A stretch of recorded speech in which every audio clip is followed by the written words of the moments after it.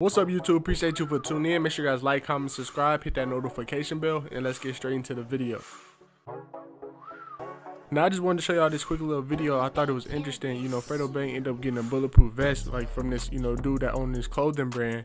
And you know how people get the ones with the design on it, but this one is actually real. So you can end up putting your plates in the front and the back. So I just thought this was cool to show y'all. I can put the plates in there? Yeah, it's a real vest. You can plate it up. Yeah. Oh, y'all fucked up.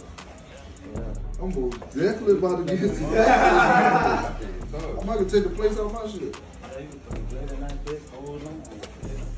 Well, I act because it's almost exactly like this shit. Yeah, I'm fucking with this shit. It's a pressure. Yeah. I can put the plates in there? Yeah, it's a real vest. You can plate it up. Yeah.